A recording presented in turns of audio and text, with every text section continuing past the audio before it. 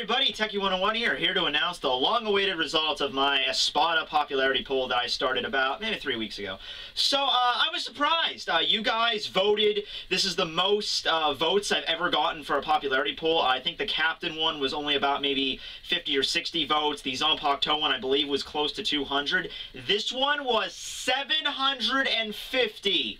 So, I know I haven't done one of these in a long time. The last one I did one of these was like when I only had like less than 2K subscribers. Definitely less than 3K. So, yeah, just huge difference there right there. I think I made it a little bit more simpler this one because the Zanpakuto one I think was like much more widespread. You could select. This one was just limited to the Espada, although some of them were not Espada. Actually, some of them were not really even Bleach characters. So, before we get into the top Espada, let's go into some of the votes that I just really want to wonder if you guys were just kind of fucking with me, okay?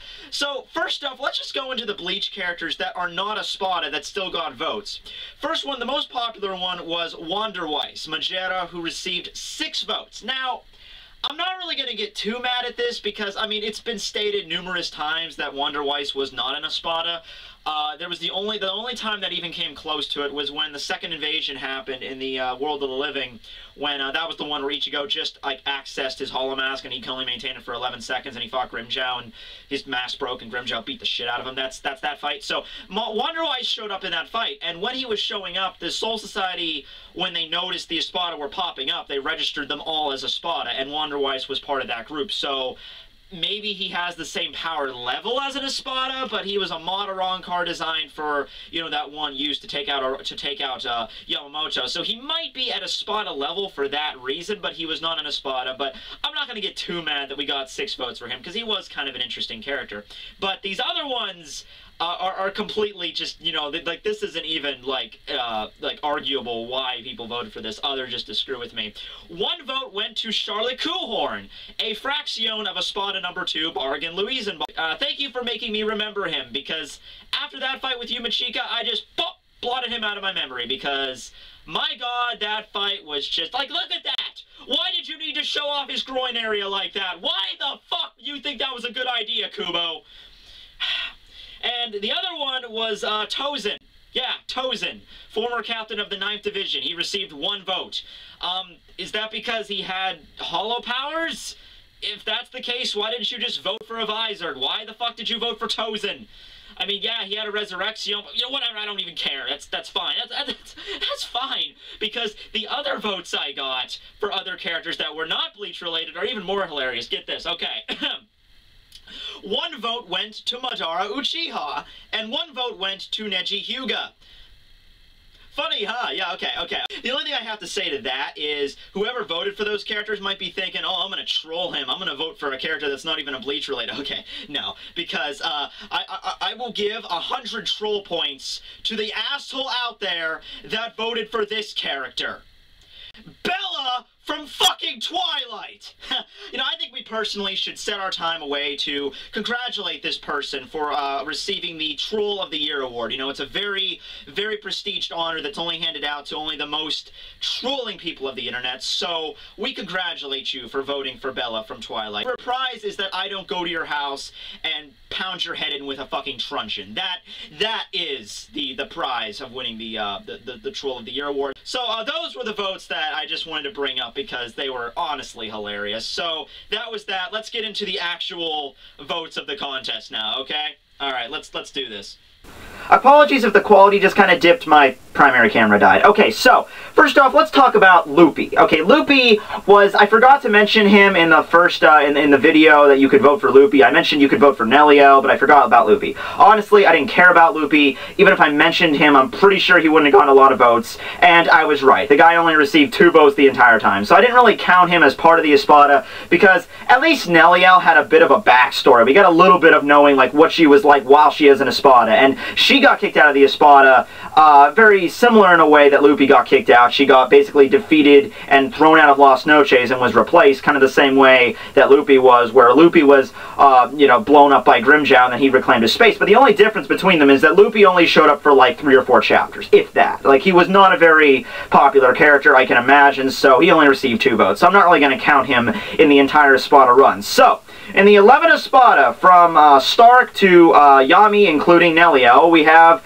number 11, Yami. He only received 6 votes. I was a little shocked by this. You know, when you ask yourself who is the least popular Espada, you're probably going to say Aranjero or Zolmari, or you know, I didn't really think Yami. You know, I thought it was going to be one of the other two, because Yami, I mean, he's gotten way more screen time than the other two did. Aranjero and Zolmari were pretty much just limited to their respective battle, and that was it. Yami was like one of the very first Espada to actually be seen in the entire series, arriving with Ukiura. We got to see him fight against, you know, Ichigo for a little bit there. Granted, we showed up again when he was fighting against Uehara in the second invasion. Then he kind of disappeared for a while, but then he came back, and we got to see his Zanpakuto release, which, I mean, I was always, you know, I'm always upset that Yami's full release form battle with Byakuya and Kenpachi was always cut short. It was never, it wasn't even cut short. We didn't even get to see the damn thing. I was always annoyed by that, but I didn't think he would actually be considered the least popular Espada. But yeah, he only received 6 votes. I feel pretty bad for the guy. I mean, he didn't even really get that much of a, you know, like of a fan base, really. I mean, sorry, dude. I mean, I didn't really like him that much, but whatever, Yami. Maybe if we saw your final battle with Kenpachi and Byakuya, maybe we'd have voted you a little bit more if you did something awesome. But no, you just get pissed off and you get bigger. So what? Number 10 with 9 votes is Zolmari Rarluix. So I knew he was, I'm just happy he's not on the bottom, because he is by far he's not my favorite, but if I was going to rank him, I'd say he's probably in the top 5. I always thought his Zanpakuto ability was always pretty cool. I really wish he would have gotten a little bit, like his personality was not really that interesting. It was more just like, I obey Aizen, I'm very dutiful, I'm just going to obey him and do whatever he asks of me. So, you know, that was kind of, you know, blanded there. But his Zanpakuto power was probably the weirdest. I mean, just releasing the damn thing. It was called Brujerita, and in order to release it, he had to, like, levitate it like a magician's act, and then the sword began to bend, and then his head twisted at a 180-degree angle, and then, or like a 90-degree angle, it twisted until it was flat, like straight, and then his, like this oozing substance came out of his bent sword, engulfed him, and then turned him into his release form. That's, like, the weirdest release form, period. I mean, just that alone gave him, like, props with me, just that he had that power. His ability to control multiple things is really only rivaled by Byakuya, whose Byakuya's ability basically summoned multiple things, like millions that you couldn't control. He could only control 50 things, but you gotta figure, if he fought against pretty much any other captain, his abilities would have been far, far more threatening. If he fought against Byakuya, or Mayuri, or Ichigo, or anybody like that, like, his abilities would actually be kind of useful, but Byakuya is just like, well, you can control 50 things. Well, I have 100 million and 50, so, hew. So, you know, that's how that fight basically went, but, you know, I'm thinking if he just got more screen time or something, you know, he would have been way more popular, but, sorry, Zolmari, you'll be always cool to me, bro. Number 9 is Aranjero Arueri with 16 votes. Way more than I thought this guy would get. Well, girl, whatever. You know, I mean, the fight against Rukia was kind of like a mindfuck moment when we turned out that, you know, it's Cayenne, but it's not really Cayenne. That was really clever that Kubo found a way to incorporate Cayenne back into the plot without having, like, a flashback, or without having, like, some really, like a horned-in excuse of what Cayenne's power was. We actually got a very, legitimate ability from Aranjero, who's able to absorb other hollows and gather their powers, and of course Metastasia would have been one of these hollows, and Cayenne was brought back with Metastasia, so it all makes sense. You know, I always wondered that Aranjero stated he was the only Gillion among the Espada, and he was the only Espada that was, like lingered around from the first generation. Now, after we find out that Yami is actually the Zero Espada, then we find out that Aranjero was actually the weakest, which makes the fact that Rukia defeated him a little bit more plausible, but anyway, it doesn't matter. So I always wondered, like, okay, well, if he's the only Espada that is a Gillion, and he can eat other Espada to exponentially increase his power, and he's done this, like, 10,000 times, why doesn't he just, like, why doesn't Aizen feed him an Ahujas? Like, if Aizen went out, grabbed an Ahujas, threw it at, like, or even a Vasto Lorde, it would be shit for Aizen. He could do that easy. It's like, here, eat this. You'll be, you know, it's like freaking steroids for you. You get strong, man. So, I don't know why they never did anything like that. I mean, obviously it's been stated, like, he's only been eating, like, regular hollows when he could be eating other Gillions, Ahujas, Vasto Lorde. He'd be freaking beast. Like, literally. So yeah, also really cool that they showed him back again when the, also what the hell was up with it when they did the Hellverse prequel, remember that? They did like the little prequel where they show Cial and Aranjero arrive in Hell and they fight against the Tenryubito, the fallen ones, the sinners. What was the deal with Aranjero's Zanpakuto release being yellow in that? I was like, I always wondered about that, because in the original it was purple, this was yellow. I'm like, was it really that hard to go back and look and see, hey, that's purple. No, it's yellow. Purple, yellow. I mean, you could say it's hell different. I don't know.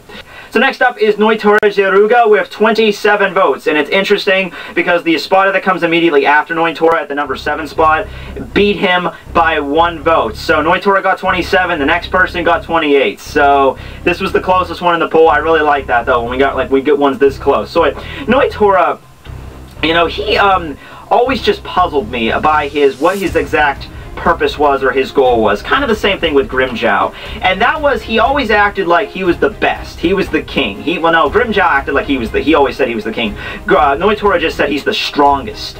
And, you know, no one shall talk down upon me. No one shall say I'm weaker. Hell, not like even a woman. So that's why his whole thing with Nelia was so strained. But the thing I always wondered, like, okay, why the hell do you go around saying I'm the strongest, I'm the best, when you have a number 5 tattooed on your tongue, dude? It's like, it's obvious that, like, don't be picking a fight with Kenpachi, don't be picking a fight with Grimmjow or Ichigo. Pick a fight with Ukiura, pick a fight with Holybell if you want to be the strong. Hell, pick a fight with Aizen. No, you don't want to pick a fight with, oh, why not, baby? Huh? What, you don't want to fight the Gong guy that's gonna kill you? Okay, well, you know, then you're not the strongest then. Go around and don't go around and brag to yourself that you're the best, because you just kind of sound like a little child that, you know, is like 5 years old and gets beaten up by the bigger kids, and he's just like, I'm so much better, I'm stronger than them, I can kick their asses. You know, it's like, dude, it's not gonna work. Okay, you're not fooling anybody here. Despite the fact he was one of the very few characters in the entire series that actually brought Kenpachi Zaraki to the brink of death, to the point where Zaraki's actually like, he's like getting hacked and slashed from like 6 different directions by Noitora, and he's smiling, and then after like Noitora basically takes a break in the fight really to just catch his breath from attacking Kenpachi so much, he's just standing there, Kenpachi, and he's bleeding everywhere, and he just kind of like grabs his neck, and his neck is like a huge laceration, he's bleeding out like profusely, and he's just like, damn, I could actually die here. And he's like, okay, time to break out some kendo, bitch. And, you know, that's how he wins. But, you know, it was further explained later on with, you know, Yachiru or Unohana stated, like, oh, that's, you know, why you barely won against Noitora Geruga is because your true power wasn't unlocked. So, you know, if nothing else, Noitora kind of helped just a little bit to give us the Kenpachi that we all know and love. So, Noitora, thanks for that, man. So, number 7 is Cial Aporo Grant with 28 votes. Beat Noitora by 1 vote. So, yeah. Which is kind of fitting because Noitora and Cial kind of had that, kind of had that partnership with Neliel and everything. So, Cial was actually interesting. From what we've seen from that flashback, Cial was actually a member of the Espada and then got kicked out one time, and then actually came back to the Espada after, I guess, Neliel was banished from Huaquico Mundo. He became another Espada again. So very interesting there. Don't really know what number he was before the whole thing with Neliel, because back then Noitora was number 8, so I don't know how exactly that works. But in any case, Cial is the resident mad scientist of the group. There always has to be one, you know? Like in the Bounce, it was Ugaki. In the Espada, it's Cial. In the Captains, it's Mayuri. There always has to be one crazy scientist dude, like some guy that uses intelligence instead of just just flat out fighting. And a lot of his battle strategies involve that. Like all of his battle strategies or Resurrection doesn't really involve any kind of frontal attack. It's always like some other method. Like when he's not released, he usually tends to have his other Espada fight for him. When he's in his released form, he uses the carbon copy technique, or he uses the dolls, or he uses his Gabriele technique. It's nothing really anything that attacks you directly, usually through poisons or some kind of toxins. His theme as an Espada is also kind of ooky, because it's all like sexual perversion themes, because his aspect of death is lust. So his whole thing is just basically just like, yes, my Zanpakuto is, oh, what was it called? They actually changed it. I think in the English version is La Furiosa, which was basically the lustful, but in the original it was something a lot more disgusting. It was fornare caris, that was it. It was to fornicate. That was the literal interpretation, and he does it by licking his Zanpakuto and eating it. Sip.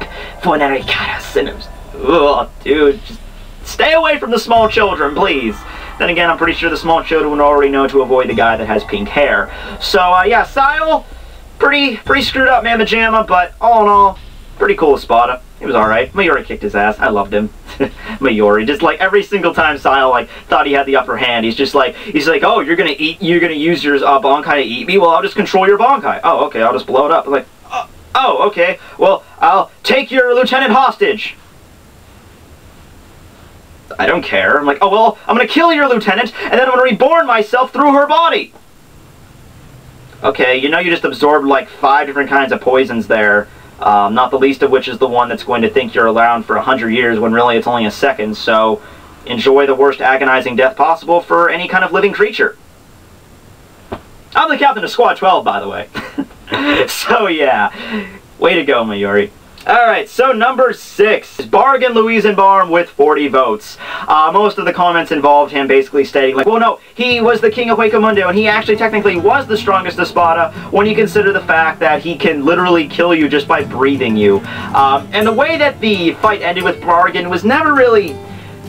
It was something that I could kind of figure that that's how exactly he would go out, which when he kept boasting, like, oh, my power is absolute, nothing can defend against it, I'm thinking, okay, is this going to be like a double-edged sword thing where they're going to finish him off with his own powers? And at first I thought that, but then I started thinking, like, well, maybe not, because he's clearly walking through his Respira, he's clearly emitting it, so obviously he wouldn't be, you know, to kill by it because he's obviously immune to it, right? So, and then Hachi does this whole little trick with his, like, I think it was called farewell box, like, technique, where he sends his hand back into his body and it eats him out from the inside out. Here's my question, though. So, Bargain's Respira, it's the breath of death. Anything it touches becomes completely eradicated, except for his outside of his body, which is apparently protected through some other power. Okay, so where does the Respira come from? Does the Respira start inside of his body and then he breathes it? Because if that raises a whole bunch of other questions. Like, if it starts from inside his body, then it should begin to eat him out while he's breathing it. Unless it doesn't start inside of his body, unless like he starts it from outside, but I mean, I guess that would make sense, but really, I don't get that. Unless you could say something like, oh, there's a special part of his body which is untouched. Like, not really, because every part of his body was eradicated upon access of his abilities with Hachi's farewell box, so whatever. Also, we gotta look at, it was because of him we gotta look at Soifon's Bankai, which I remind you is a fucking missile! So, yeah, dude. Just, yeah, man. Sorry, Bargain, you got nuked, like, hardcore. So yeah, Bargain got nuked, hardcore, but went out like a champion. Took out, like, one last stab at Aizen before he went. It was all for nothing, but hey, he tried. Moving on to number 5 with 70 votes, we have Neliel2 Oda Schwak. So she is the former third Espada who was banished from Hueco due to Noitora and Sile's trickery. So she was a child for most of her life as she traveled with her, I guess she considered them her brothers, Pesce and Donachaka, before returning to Hueco with Ichigo and regaining her true powers. And she also showed up in the last arc after like so much time of like, what the hell happened to Nell? Did they like, leave her out there in the sand? Like, what happened? So, you know, she's back again, and I hope that we get to see a little bit of her full power form while she's fighting against some Stern Ritters, because we need to see that again, like we do. Yeah. So, her character was, like, I have to say, when I was first reading Bleach, I did not expect the whole, you know, she's going to turn out to be, you know, former Espada, you know, like a full, like she's going to be like a sealed adult or whatever. I was figuring there was something going to go on with her because of her, like she exhibited the power to, like, she could absorb a Cero and she could run really fast. I'm just like, okay, there's something going on with her. Like, why are they making such a big deal about her? So, I didn't think that was like the last thing I expected, though. I expected like she was going to be like, actually she was going to turn out to be like Aizen's secret weapon or something, kind of like Wonder Weiss turned out to be, but you know, that didn't turn out the way it wanted, but it was pretty cool. Also, I really hope when she shows back up, she's still in the torn cape thing, so we get to see. Oh, what? I'm a pervert. Whatever. I don't care. She's hot. Okay, as an adult, that's the tricky thing, you know. That's a tricky thing when you like a character like that. You know, how you gonna do that when she's in child form? It's like, oh no, when she's in child form, I don't have, just only when she's in adult form. Yeah. And don't even call me a perv, because you know what the title of the episode was? where Nell becomes like she turns back into her adult form. You know what that episode was called in Japan? I believe it was called Nelliel's Transformation, a big-breasted beauty joins the battle. So they even knew what their target demographic was for that episode. They even knew like who was going to watch that episode immediately. It's like, oh, here's the episode. Okay, awesome, cool. But Nelliel, 70 votes, made the top 5, so she deserves it, most definitely. Moving along to number 4, we have the other female Espada with 74 votes, Hallibell, or Tia Hallibell. So, Hallibell is, she's one of the Espada that strikes me as she doesn't really follow Aizen because she really believes in him or anything like that. Because we saw right at the end when Aizen was, killing her, she had no reservations on stabbing the dude. She knew what she was getting into. But here's the thing, her aspect of death is sacrifice. So in the anime, we have a little bit of her backstory. We didn't get this in the manga, but basically, Aizen shows up and says, I can use my power to protect all of your friends. You just have to join me and become one of my Espadas. So Hallibell goes with him.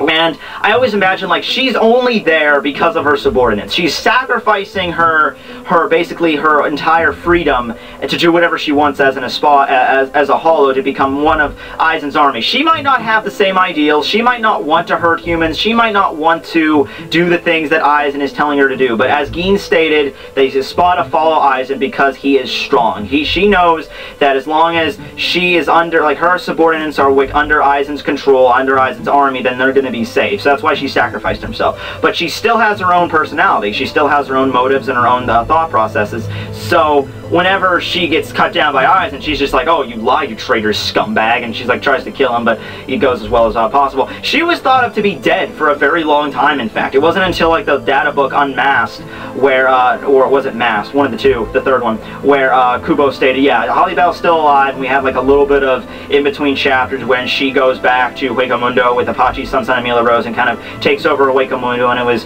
finally confirmed in the Stern Ritter arc, in the Thousand Year Blood Holy War arc, where Pesce states, yeah, Hallibell was basically in charge around here until the Quincy showed up anyway and blew the entire desert up. So yeah, so good for Hallibell. I'm hoping she's still alive because she was basically in Yuha Box Demented Sex Dungeon or whatever the hell they did to her.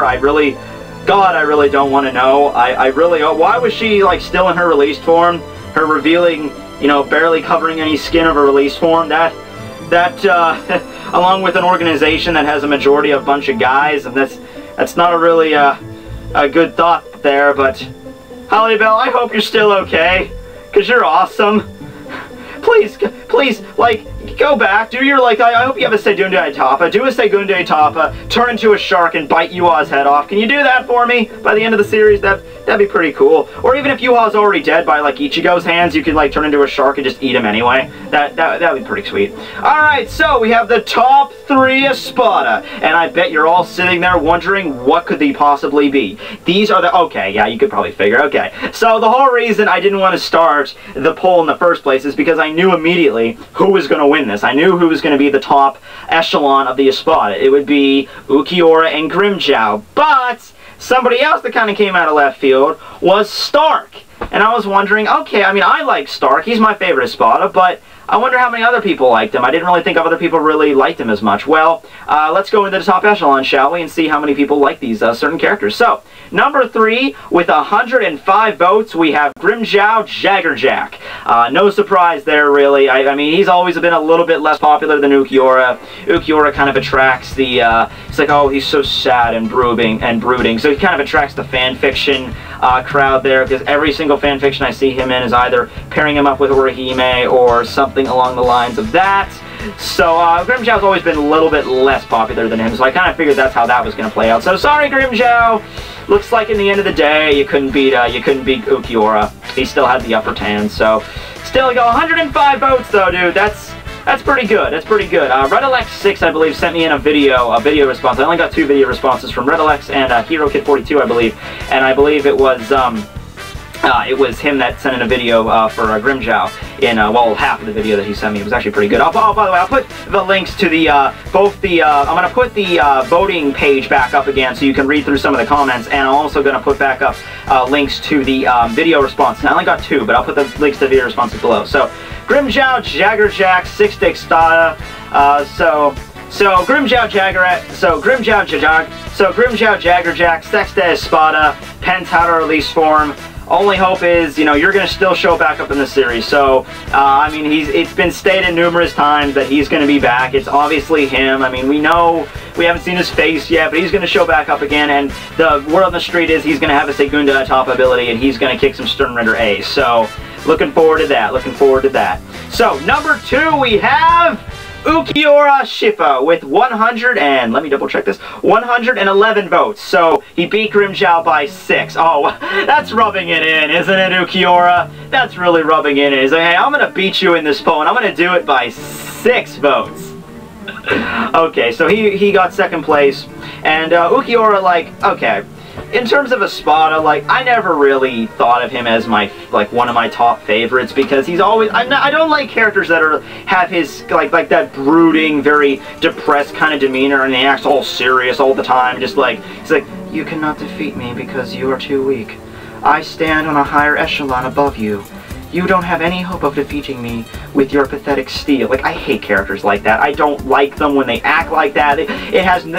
That's their personality. That's the reason I don't like them. That's their entire personality, is this very brooding, dark personality. And Itachi was like this to begin with in Naruto, but after a little bit, I kind of warmed up to Itachi because he had more of a personality at the end. He had like, oh, he really loves Sasuke. Oh, he did this for a reason. He didn't just do this because he was a cold, heartless bastard. You know, he cried when he had to do it. He didn't want to do it. And that kind of redeemed that character. Ukiura kind of got something of a resemblance to that at the end, where he found out, like, oh, I understand what a human heart is, oh, but I'm fading away. Now, you can't do that. You can't shove that in at the last chapter. The last chapter he was in, he started to act a little bit more human. He was just like, oh, I've kind of warmed up to you guys a little bit.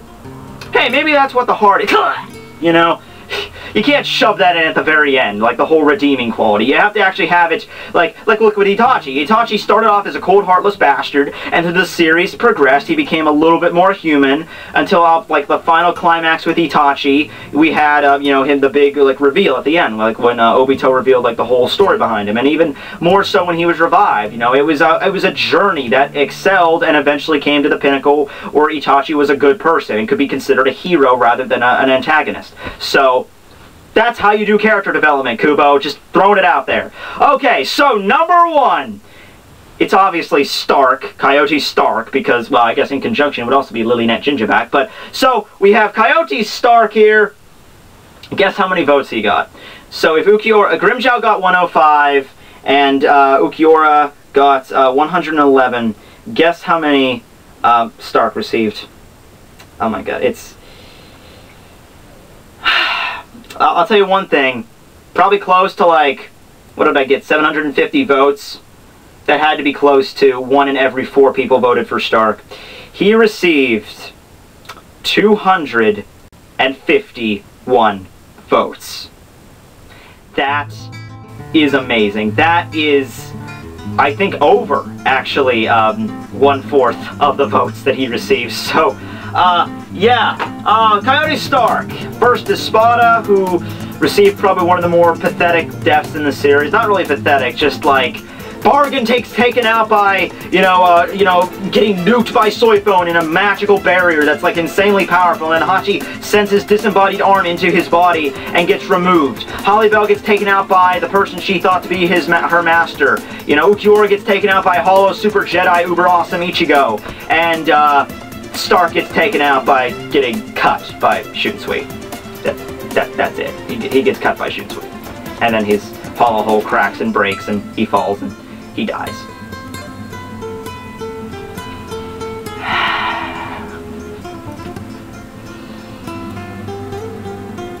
It's okay. I'm okay with it. I just have to process that. Okay, so Stark is my favorite Espada, and you know, I think he really got the shaft in terms of a battle. Just in, like, all that stuff I just said. Also the fact that he was, like, the only Espada that didn't have a captain, like, only the top 3 Espada that didn't have a captain use their Bankai on. You know, he fought against what? He fought against Shunsui, Rose, Love, and none of them even got a chance to use their Bankai against him. That is pathetic. He had to use his he used his Resurrection ability, but he didn't get a Bankai. That's not fair. Oh, the other half of Red Alex's ability. Red Alex's friend in that video response video also voted for Stark, so there was that. And I know, and like it was real. I think a bunch of people felt bad for the guy. That's like 251 people that think that believe that Stark got the shaft majorly, because he did. He did. He deserved more than that. He at least deserved a Bankai. Okay, Kubo, you don't want to show off Shunsui's Bankai. I get that. Show loves. Show roses. You know, we're gonna see. I mean, you could have showed loves because there's a fly in here. I'm having flashbacks to a live stream I did last night. Anyway, so I mean, it's like, okay, you want to use Shunsui's Bankai a little bit later because he's gonna turn out to be a captain. He's gonna like Ukitake stated, like, oh, you can't use your Bankai because other people can see. I understand. Maybe it's some kind of weird effect that affects everybody in an area. You don't want to use it in a group fight. Okay, I got that. I understand. Maybe you don't want to show Rose's Bankai because he's going to turn out to be a captain eventually, and you had this planned out by then, and you wanted to make sure to show his Bankai against a Sturminator. Show Love's. Love's not going to go back to be a captain. Love's going to stay in the world of the living. We might never get a chance to see his Bankai again. And even regarding the other captains, I mean, we saw Kensei's Bankai in that same exact fight, in the fight against the Hollows and the Espada. We got to see Kensei's fight against Wanderweiss very briefly. And by briefly, I mean that he just went Bankai, Wanderweiss attacked him, we got a big explosion, and then we cut to Wanderweiss in his released form, we cut to Kensei after the battle, heavily bandaged, just like, what the hell happened? You know, really. So, you could have showed at least Loves, did something anyway. I don't know. You know what I just thought would make more sense? Follow me on this. Wanderweiss's ability was Extinguer, which was to eliminate Yamamoto's Bankai. I mean, eliminate Yamamoto's Shikai, which was fire-related. Wouldn't it have made more sense for Kensei and Rose to fight against Stark? Because that way, Kensei could have showed off his Bankai, and maybe we could have got a little bit more in depth of what his Bankai could do, and then meanwhile, Love could have been the person that fought against Wanderweiss, and then Love could have went in and shoot his Shikai, which is fire-related, and then Wanderweiss could have used the ability on Love, so that was extinguished his Zanpakuto, so it would have made more sense for Wanderweiss just to show up behind Yamamoto. Like, everything stays the same, except for Wanderweiss, except for Love and Kensei switching places in terms of fighting, and we get a little bit more in depth of Wanderweiss's Zanpakuto for Love, and then we get a little bit more in depth of Kensei's Bankai for Stark. Just saying, that would have made a lot more sense, actually. Damn it, Kubo. Come up with ideas here. Okay. Well, anyway, that was the end of the Espada poll, guys. 750 votes. You guys are freaking awesome. So I hope you guys enjoyed the video. This was a really long one, so I'm going to probably put it on the vlog channel. But, I mean, this was a really long video, so I'm going to put it on the vlog channel. But regardless of that, Stark, you deserve it, bro. You deserve it. Rest in peace, Coyote Stark. Rest in peace. Lean on me when you're not strong, and I'll be your friend. I don't know this song. I really should, 'cause it's a really famous song. Oh, Stark, you came and you left me without taking, but you got cut down by Shunsui. Oh, Stark.